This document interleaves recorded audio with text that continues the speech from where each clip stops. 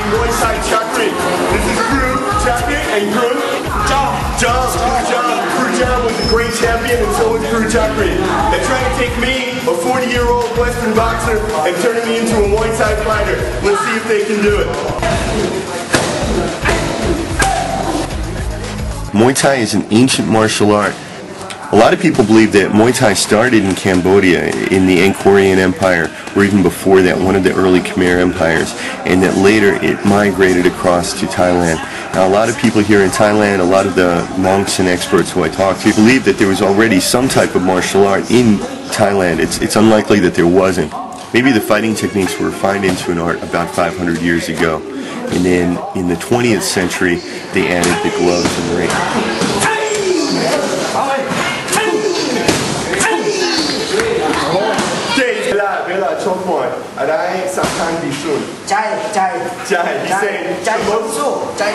The most important thing when you're fighting is your heart. Your heart's got to be strong.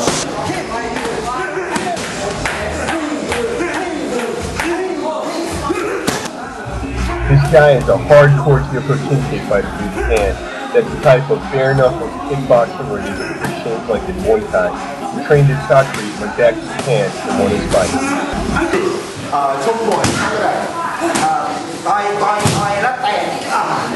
Alright, so we can punch, we can kick.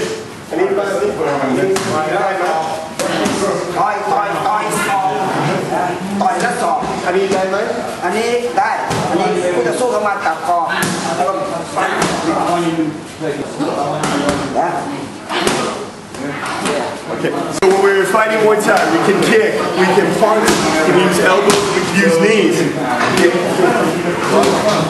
Okay. You see, he's hitting me with his shin. And one of the things about Muay Thai, you gotta have hard shins. But if you get hit with a shin, that's gonna cut you just like a knife. Same thing with these elbows, they're gonna cut. That hurts a lot worse than getting punched. Alright, so let's take a look at some training. In Thailand, kids will actually fight professionally from about age 8. According to the law, I believe they have to be 14 or 15 before they're allowed to fight for money. But in reality, we see kids as young as 8 years old, even 5 years old fighting. One of my Thai teachers told me his first professional fight, he was 5 years old. In the old days, fighters fought without gloves and there weren't a lot of rules.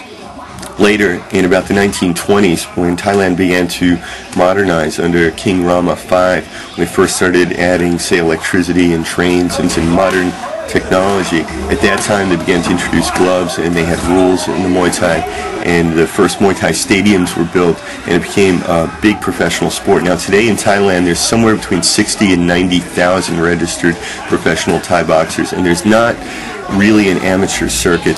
There's actually a set of rules for amateur Muay Thai. So it does exist, but it's just not common because most Thai people have the idea, look, if you're going to go in the ring and get kicked and punched, you might as well get paid for it. But although now Muay Thai is going to be added to the SEA Games, the Southeast Asian Games, and then I would assume also to the Asian Games, which means there will be amateur Muay Thai practice throughout the region. That's a tough art. Then when you talk about blocking, okay, you see how we block? In a typical Muay Thai block, you use your shin to block the kick of your opponent. But if you look at this, it's extremely painful. Okay, you see the block. The blocking, we're just bringing up our shin and we're blocking. Now in Taekwondo or Karate, maybe you're going to try to block with your hand, but in Muay Thai, your hand's going to get broken if you try that. So we're going to block with our shin, so your shins have to be really hard. Oh wow, I like that. This technique is infinitely superior to a block because instead of your shin hitting your opponent's chin, it's hitting your opponent's calf. It really hurts. Okay, see that technique? He's kicking at me, I slide to the right, and then kick his leg out from under him. From Apiwat is a high school student in Bangkok. He's college-bound, but he's learning Muay Thai because he believes it's part of his culture.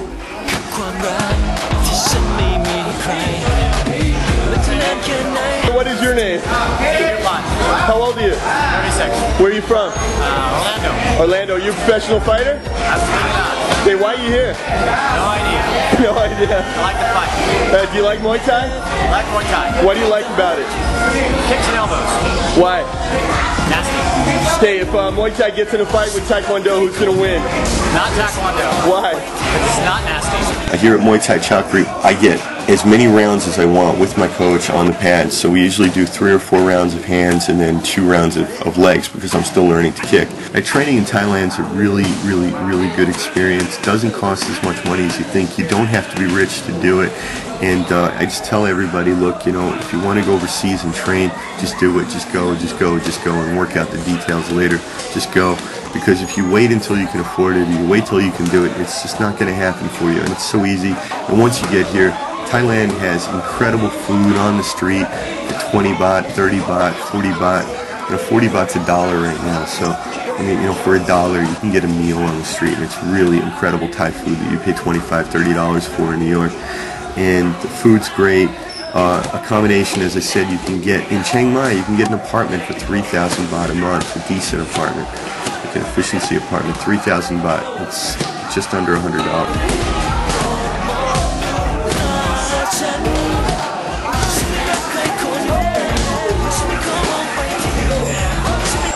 A good gym is going to have you going in on some type of circuit. You're going to be, for example, they're going to tell you do 2 rounds of shadow boxing, 2 rounds on the bag, 2 rounds on the uppercut and hook bag, 4 rounds of hands, 2 rounds of kicks with your trainer, and that's already, what, 8, 10, 12 rounds. I mean, that's a lot of training. And it'll take you months to get to a point that you're in shape enough to get through that, or certainly weeks, depending upon your conditioning when you get over here. And then the next step will be you'll be doing conditioning and weights if they have it, sit-ups, push-ups, and then additional rounds of with your coach, additional rounds in the bags. When you get very professional, you have the heavy bag, medium bag, floor-to-ceiling bag, and then, of course, sparring. So what you want to do is your training should be divided into rounds, and you get to a point where you're training 12, 14, 15 rounds a day. And if you can do 15 rounds of training, then you're at a point that you're going to be pretty good to go in a professional fight. Professional fight, of course, is 5 rounds, 5 2-minute rounds in kickboxing and Muay Thai.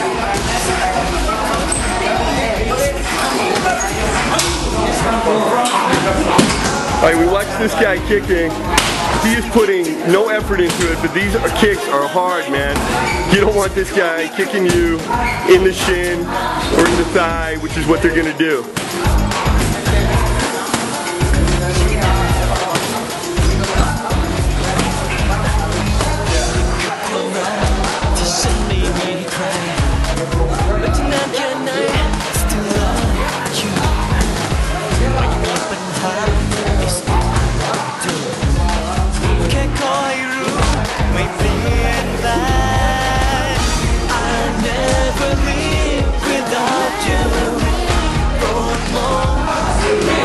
This bag is used for pressing uppercuts, elbows, knees, and the guys who are a lot better than me, they can kick it, but I don't know how to kick it yet. Anyway, we're in Bangkok. This is Martial Arts Odyssey. I'm Antonio Graceffo. We'll see you next time. 1, 2, 1, 2, 3, 4.